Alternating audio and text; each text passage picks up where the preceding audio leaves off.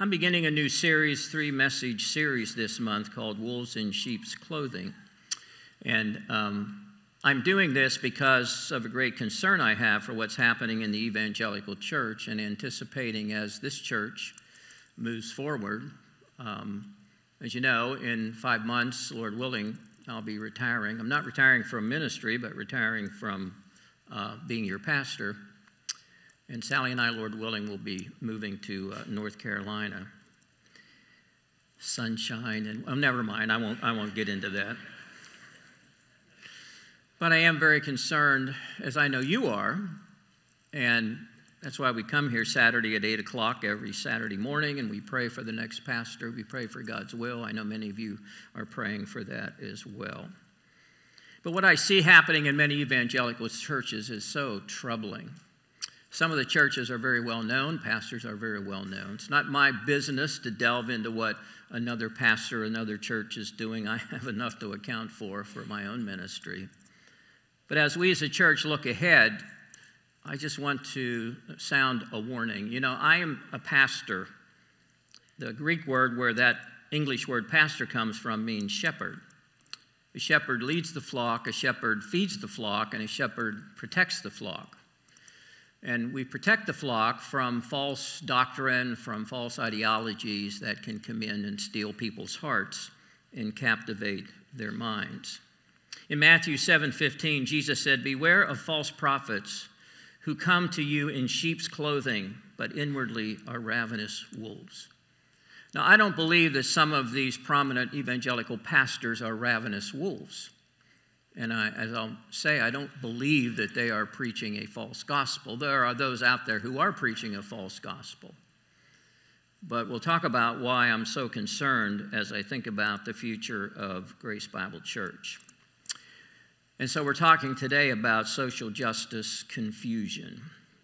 In July of 2020, I preached 2 messages on social justice.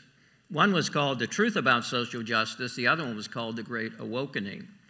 They're still online if you didn't get a chance to hear those. Critical race theory, intersectionality are things you hear about in culture. They first began to dominate the universities. These ideologies, these theories are an outworking of a godless Marxist ideology. Make no mistake about it. And it has spread to every area of American culture. I said in July 2020 to watch out for 3 key words of the woke agenda. And those words are diversity, inclusion, and equity. And if you've been paying attention, I'm sure in the last 2 years you've heard those words in many different settings. Diversity, we would think, would mean bringing people together of diverse backgrounds. That's a good thing. But in the woke world, it means having more diverse representation of different lived experiences of oppression. So it's not about bringing people together of diverse ethnic groups. It's about understanding people and having more representation of people who are, in their opinion, oppressed. Inclusion, we would think that's inclusive. That's a good thing. We as a church want to be inclusive of all people. We don't care your ethnicity. We don't care about your background. If we've repented of our sin, we've come together, and Christ brings us together. But in the woke world, inclusion becomes exclusion.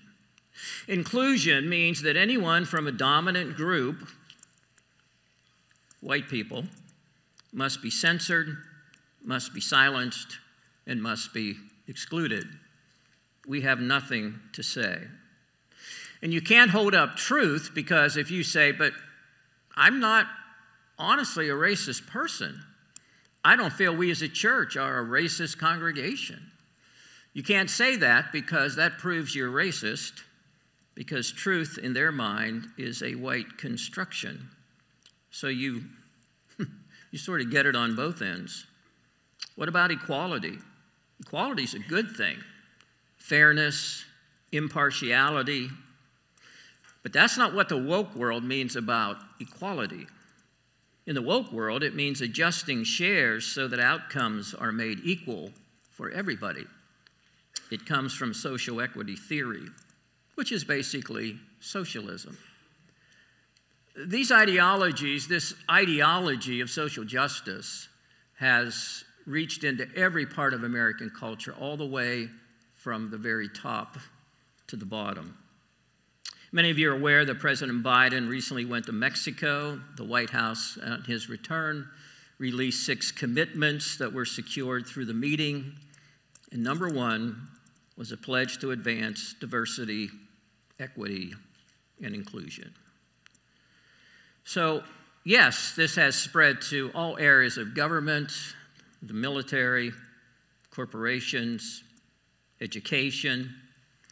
But my concern, and should be your concern, is how it is spread to the church, and sadly, even the evangelical church. Pastor Michael Youssef says, this is another one of those enemy's deceptions that is sneaking into the church to take our eyes off Jesus and the eternal perspective, and the fact that only he can give us eternal life, forgiveness of sins, redemption. Therefore, he must be the focus. Now, I'm not surprised, and I'm sure many of you are not surprised, that the liberal churches, the mainline churches as a whole, pretty much have embraced the social gospel ideology. After all, they are the ones who long ago embraced the social gospel. Many churches that preached the true gospel, that saw people saved and discipled and send out missionaries, are now basically mausoleums.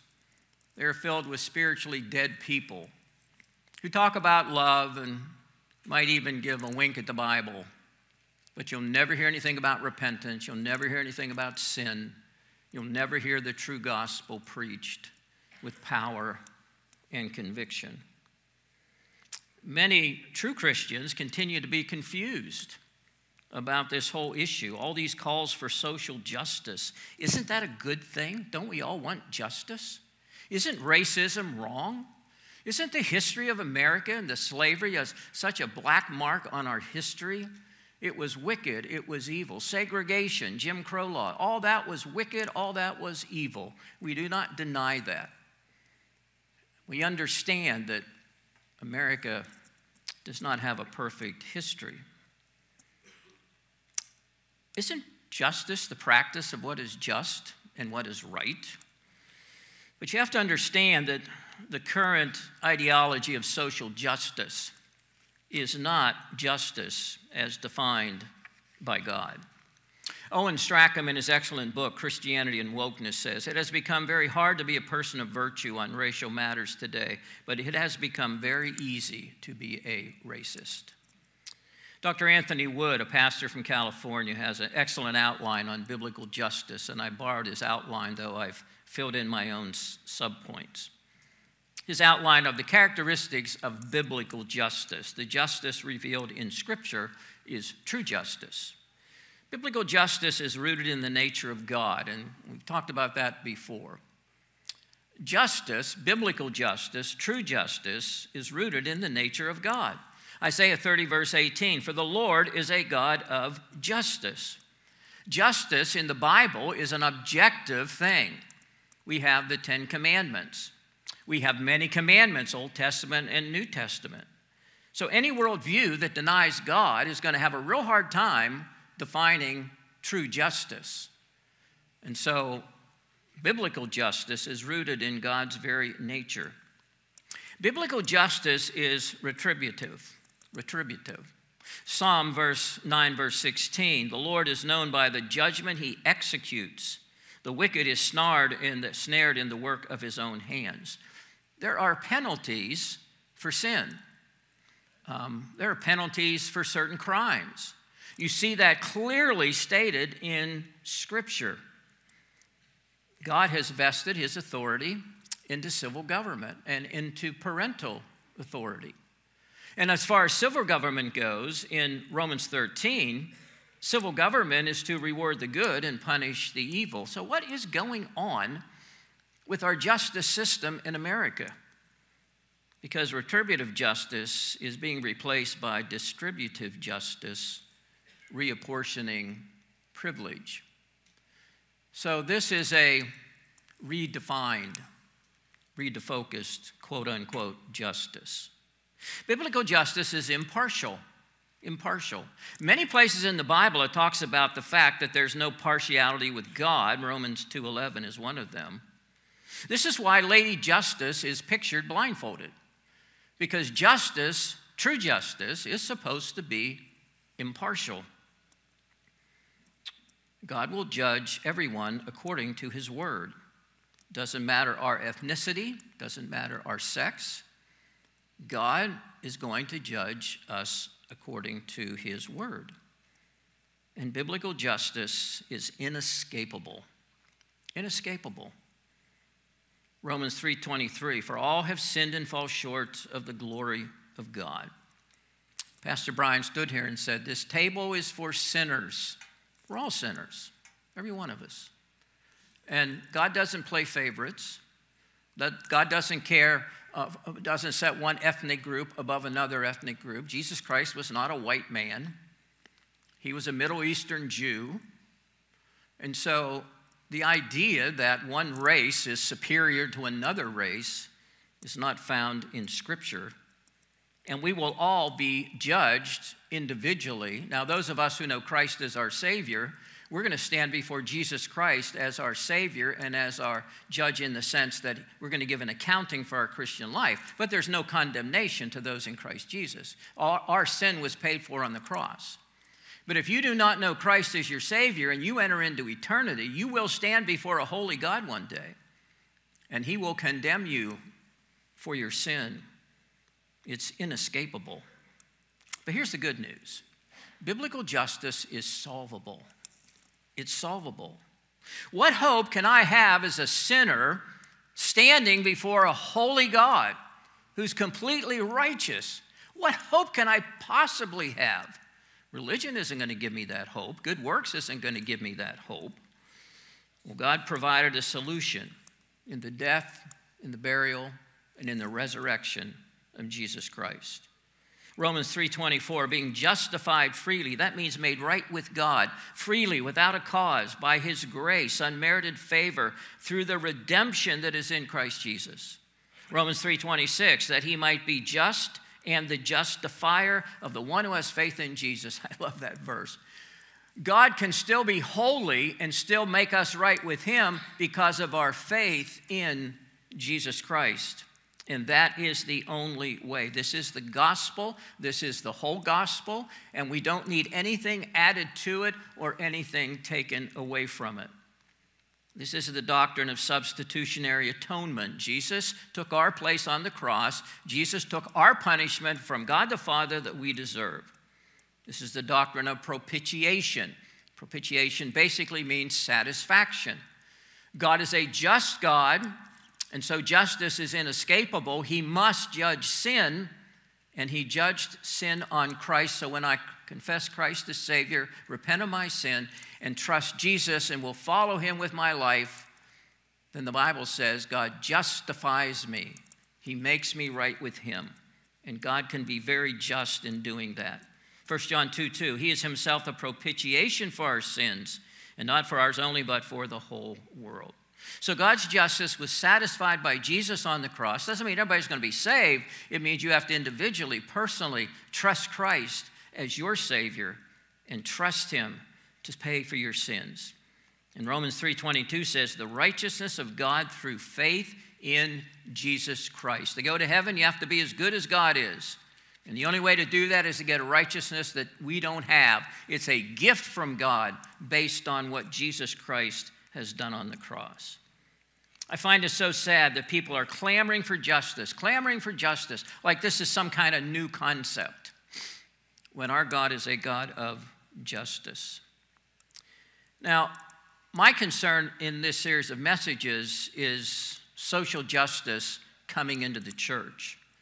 Because the introduction of social justice ideology into the church breeds confusion and breeds division.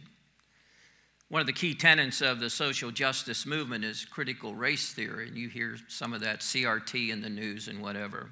Do you understand what that is? Critical race theory basically asserts that there's a hidden racism pervasive throughout our culture, all white people are racist. Whether you know it or not, whether you think you are or not. And if you try to present facts, that just proves you're racist, because presenting facts is a white construction. So you can see how Satan weaves his wickedness to try to paint people into a corner. Their goal is not that the different ethnicity groups will get along. That's not their goal. Their goal of social justice ideology is to deconstruct society, to deconstruct American culture, primarily to focus on the American family and the American church. Marxists and communists, all you have to do is read history. For a long time, they have said they know they can never conquer America militarily, hopefully. And so they have decided what they call the long march through the institutions. And it started in education, and it has spread its tentacles into every part of culture. But one of their primary targets is the American family and the American church. We are one of the barriers, a Bible-believing, gospel-preaching church that stands in the way of their godless ideology. Now, this is a great paradox when all these people are talking about social justice and racism, because social justice at its core is blatant racism. Blatant racism. And you hear these different names and these different authors that promote this ideology. Ashley Shackelford. All white people are racist. They don't try to hide this. This is what they want to teach in our schools. This is what they are promoting through the media and through the internet and all kinds of ways. Shakia Walker Barnes, in her book, A Rhythm of Prayer, a collection of meditations for renewal. You want to hear one of her prayers? Dear God, please help me to hate white people, or at least to want to hate them. How in the world? Do you ever wonder why, when these people are talking about, racial equality and justice and social justice, why are we so divided? Why is there so much hatred? Why is there so much division? Because at its foundation, that's exactly what they want. They don't want to see the races get along. They want trouble. They want division. They want to deconstruct our culture, and they are doing it. Only the gospel has the power to bring unity out of diversity. And I think the error that many evangelical pastors are committing, I don't think it's soteriology. That's the doctrine of salvation. Do I think some of these men are preaching a false gospel? No, I don't believe that for a minute. Now, there are people out there preaching a false gospel. There are people out there saying racial getting along racially should be part of the gospel. Most of these men don't say that. They preach the gospel. I think the error is in ecclesiology. That's the doctrine of the church. What are we supposed to do as a church? What is our focus of Grace Bible Church? Why are we even here? We are here to preach the gospel. We're here to spread the gospel. We're here to make disciples. We're here to teach and train the next generation. We're here to found churches. We're here to send out missionaries and support missionaries. The mission of the church is not racial reconciliation. And racial reconciliation is not a component of the gospel. That's adding to the gospel. That's what Paul was talking about in Galatians chapter 1. This is all a component of what many are calling neo-paganism. We are definitely falling into paganism as a culture, meaning a new paganism. And they're not throwing us to the lions yet, but our culture has definitely become, in many places, a pagan culture. And if you try to combat racism with the cult of wokeness, it's going to produce and is producing the exactly opposite effect. Now, we know that Satan has been trying to bring division into the church since its inception. And we know what Jesus said, the gates of hell will never prevail against the church. Satan cannot destroy the church, but he can bring division. He can bring confusion. And all we have to do is look at church history and see that Satan loves to breed false doctrine, false teaching, breed division. He started it way back in the book of Acts. Remember in Acts 6, there was a problem between the Hellenists, the Greek-speaking Jews, and the Judean Jews because they felt their widows were not being properly cared for. There was kind of a prejudice in the Jerusalem church. And so the disciples found out about it and they dealt with it. And then the gospel going to the Gentiles created a whole new group of issues in the early church.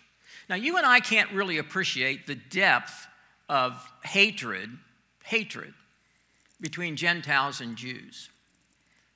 The Jews saw the Gentiles as unclean. They wouldn't go into their home. They wouldn't have any kind of dealings with them. They wouldn't eat with them. There was this definite division between Jews and Gentiles. And so now Gentiles are being saved and a part of the church. What about this racial divide, this ethnic divide, social divide that was happening between these two groups? And so Paul's confrontation of Peter here in Galatians chapter 2 in verses 11 through 21 really reveals the depth of that divide. Now, Paul does not name who these false teachers are coming into the churches of Galatia, that area that Paul had been planting churches in. Many believe they're called Judaizers because they seem to have the marks of that or some type of Gnosticism. And so basically, they were spreading a false gospel. It was the gospel plus. Anytime you hear the gospel plus, that's a false gospel. So they were preaching, yes, you need to be saved through faith in Jesus, but then you need to be circumcised and you need to keep the law of Moses and keep these other traditions of the Jews. And so this was what Paul was confronting in the letter to the churches of Galatia. And so what's happening here, look here, we're in Galatians chapter 2, and we're looking at verse 11. Now, when Peter had come to Antioch, I withstood him to the face. Of course, this is Paul talking, because he was to be blamed. For there were certain men came from James. He would eat with the Gentiles. But when they came, he withdrew and separated himself, fearing those who were of the circumcision. Now, I'm not drawing a direct parallel to what's happening today, but I think that if you can kind of look at this and sort of see some similarity as to what's happening. Notice, first of all, the rebuke. If you recall in Acts chapter 10, the Lord gave Peter a special vision so that he would go to the house of a Gentile, which a Jew would not do, named Cornelius. And so Peter is obedient to the Lord. He goes to the house of Cornelius. Cornelius has all these family and people there. Peter preaches the gospel. They get saved. Peter goes back to the church in Jerusalem at Acts chapter 11, and he reports that now the gospel is going to the Gentiles. And you and I can't really appreciate what a change this was. I mean, this was earth-shattering. The Jews and Gentiles would be in one body. We take that for granted now because we've had the scriptures for so long. But for them, this was amazing. And so at some point, the gospel went from Jerusalem north. A church in Antioch was planted. This becomes the first primarily Gentile church. Yes, there are Jews there, but a number of Gentiles are in this church in Antioch. And at some point, Peter came to the church at Antioch. When Peter gets there, because of what his experience with, going to Cornelius and seeing Gentiles being saved, and they're all part of one body, God's no respecter of persons. So Peter comes and he freely fellowships with the Gentiles in the church. He's eating with them. They're having a wonderful time together. They have great liberty to do this. And then all of a sudden, some Jews came from Jerusalem. Now, it says here they came from James. It seems doubtful that James actually sent them. These are probably some of, if they were Judaizers, probably some of them. And so when Peter sees these Jews, the Greek language here suggests that Peter began to withdraw. He had been freely eating and fellowshipping with the Gentiles, Now that these Jews are there, Peter begins to withdraw from them. You know, Jesus plus a social or racial standard distorts the gospel. Jesus plus any social or racial standard distorts the gospel. Peter was, in essence, giving preference to the Jews as opposed to the Gentiles. And the gospel reveals that there's not one group that's better than another. God is impartial.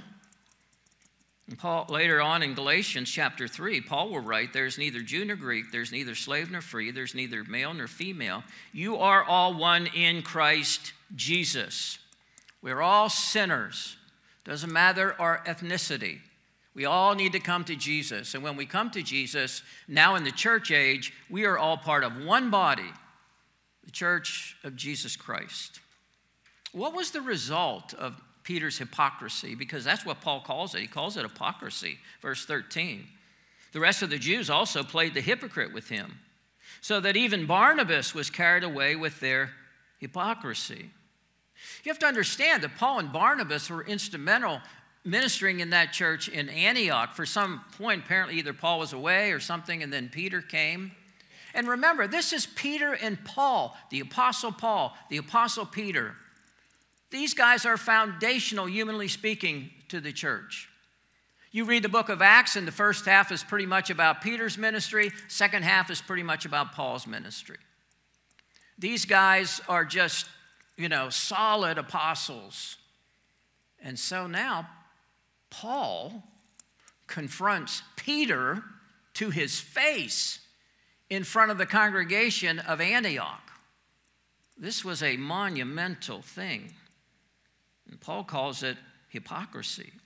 And the result was that because of Peter doing this, Barnabas was caught up in this, and then even the other Jews that were there. They all began to separate from the Gentiles, which shows the influence and impact of church leaders. I believe many prominent evangelical pastors are causing confusion, not only in their own congregations, and some of their congregations are hemorrhaging membership and they are hemorrhaging leaders because the focus has gone off the gospel onto this whole social justice issue. And many of these pastors are prominent and many people follow them on social media. And it's just very concerning of the kind of influence they're having. Make no mistake about it, social justice ideology is from the mind of Satan. It is a damnable doctrine. And I'm not saying that these pastors have given over to Satan. I'm not saying that. I just think it's a great error. And I'm concerned about the next pastor of Grace Bible Church. That you need to, I told the pastors and deacons this, and I'll tell you because you are the members. You members are the ones who will make the final decision as to who your next pastor will be, because you get to interview, you get to vote. You better check him out on this issue.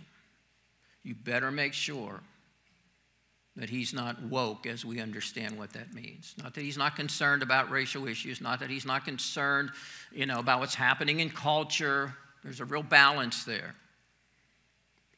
But if you get a pastor in here who is very woke, and I've seen it, there's a church where we're going to be moving. And good church, had a pastor there for a long time. He retired. They brought a pastor in. Found out after he was in there that he was very woke. And he's dismantling the church. That's my greatest fear. Not that I don't have confidence in you. I just feel it's my responsibility to give you that warning. And so, external standards always breed division in the body of Christ. What did Jesus pray? Holy Father, keep through your name those whom you have given me, that they may be one as we are, John 17:11. The church at the beginning was in danger of splitting over racial and social markers. Would there be a Gentile church and a Jewish church? Do you understand that this could have, between Peter and Paul, you understand that this could have generational impact on the church if this issue was allowed to spread and continue. So what was the resolution? Verse 14. Here's Paul's writing. But when I saw that they were not straightforward about the truth of the gospel, I said to Peter before them all, if you being a Jew live in the manner of Gentiles and not as the Jews, why do you compel Gentiles to live as Jews? Paul understood the very nature and purity of the gospel was at stake. This was no peripheral issue. Was Peter preaching a false gospel? No. Peter would never do that. It was because of Peter's actions, because of Peter giving preference, because of Peter still not totally embracing the fact that Jews and Gentiles were together in one church. Paul says it had to do with the gospel. It wasn't he was preaching a false gospel, but he was acting in a way that was not reflecting the true gospel. The legalists sought to build walls where Jesus had torn the walls down. And I see that same thing with social justice ideology. Not that America's ever gotten overrated, not that there aren't racial pockets, not that there aren't people who are we understand all of that. Racism is a hard issue. But I would say generally, if you talk to most people, they don't see themselves as racist. America has turned a corner. But you see, the problem is these social justice ideologues, they say that what Martin Luther King Jr. said, that I want to hope my children grow up in a country where they're not judged by the color of their skin, but the strength of their character. They say to us, if you repeat that, that's racism. If you say that, what Martin Luther King, who would have ever thought that people would condemn him for saying that? Because this isn't about the ethnic groups getting along. This is an ideology that is penetrating our culture, that is starting to come into our churches, and its sole purpose is division, deconstruction, attack on the gospel, because it's the only power of God, the only power that can hinder this false ideology. And so what was the answer to legalism here? The doctrine of justification. Paul defines it in verses 15 and 16. We who are Jews by nature and not sinners of the Gentiles, knowing that a man is not justified by the works of the law, but by faith in Jesus Christ. Even we have believed in Christ Jesus, that we might be justified by faith in Christ, and not by the works of the law. For by the works of the law shall no flesh shall be justified. Paul is talking to Peter, and the we here is primarily the Jewish Christians in Antioch. And he's saying, look, why are you going away from this? Don't you understand that we are all justified by faith in Jesus? Justified means to be made right with God. And so knowing that a man, that's general, is not justified by works. Even we, that's personal, have believed in Christ Jesus, that we might be justified by faith. No flesh, universal, shall be justified. Paul is driving his point home, that the only way to be right with God is through faith in Jesus Christ. There is no other way. It's what Jesus meant when he said, I am the way, the truth, and the life, and no one comes to the Father except through me. There's no amount of work that a sinner can do to be right with God. If you think coming to church, if you think taking communion, if you think being a good person and a moral person, it's all good things. But if you've never trusted Jesus Christ as your Savior, your sin is, you've not been justified. You've not been made right with God. That only happens through personal faith in the Lord Jesus Christ. See, the cure for racism is the gospel. Sinful actions come out of a depraved heart. Jesus clearly taught that in Matthew chapter 15, verse 19. Out of the heart proceed evil thoughts and murders, etc., and etc. No amount of law keeping, no laws on the books can change a person's heart. Thankfully, the Jim Crow laws, thankfully, the racial discrimination laws, none of those exist in America, and we're very thankful for that. That's something to praise the Lord for. Because any kind of prejudice, any kind of segregation, any kind of racism is sinful, it's wicked, it's wrong, it's outside the will of God. But no amount of law keeping can change a person's heart. Paul's reminding Peter and the other Jewish believers what they already knew. Verse 20, I've been crucified with Christ. It's no longer I who live, but Christ lives in me. The life which I now live in the flesh, I live by faith in the Son of God. For if righteousness comes through the law, then Christ died in vain. Paul's saying, I've been crucified with Christ. Through the baptism of the Holy Spirit, we share in his death, burial, resurrection, the gospel. The law has no claim on a dead person. That's what Paul is saying here. Any form of legalism cancels the effect of the cross. The only thing powerful enough to change the racism in a person's heart is the gospel. We're not going to help someone who is struggling with hating someone of another ethnic group by going, and certainly not with CRT and intersectionality and social justice ideology. It's not designed to do that. It's designed to bring further division. With all this talk about racial and social justice, why is there so much division? Why is there so much hatred? Because that's exactly what it is designed to do, and it's doing it.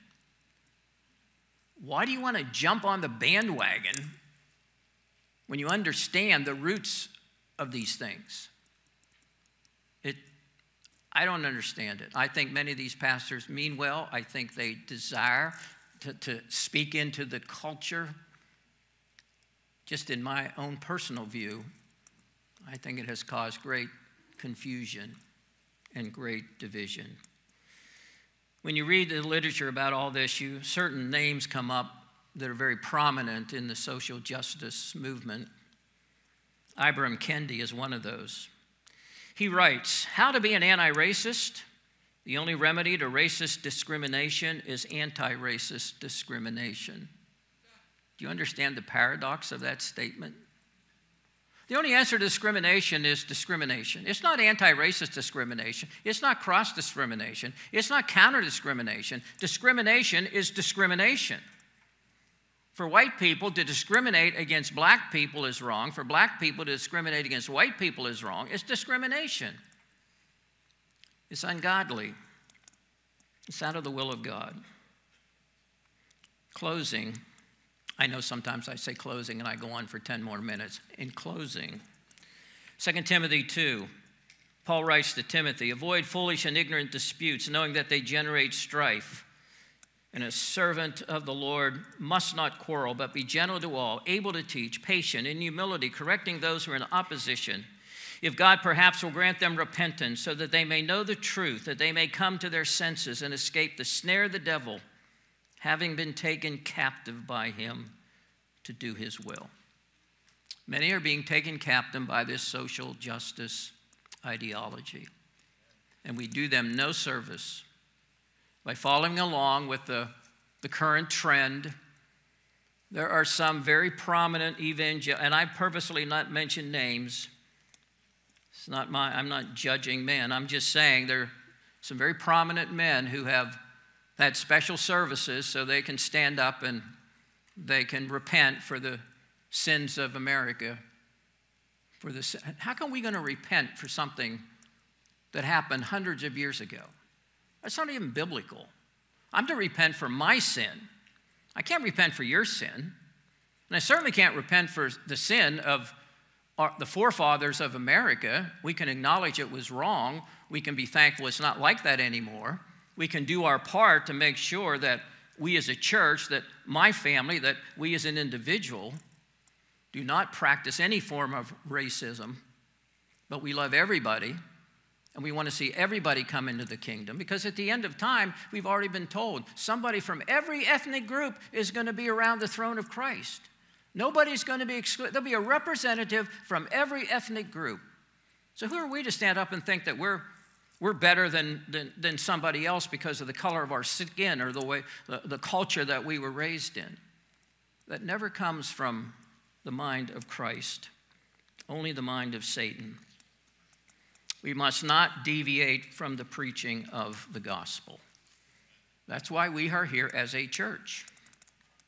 And my concern is if you get a man here in this pulpit and he turns out to be a social justice champion, or he has some kind of woke attitude, he will divide this church. I guarantee it. And so I've challenged the pastors and deacons. You better really vet these people. And you as a congregation, you need to be informed. You need to ask some questions. And don't be afraid to ask them. Because any pastor that's going to be faithful to the word and wants to stick with preaching the gospel will not be offended if you ask him some of these questions. And he won't be falling all over himself trying to justify some kind of wishy-washy attitude towards the social justice agenda or the whole homosexual agenda that we'll deal with eventually in this series.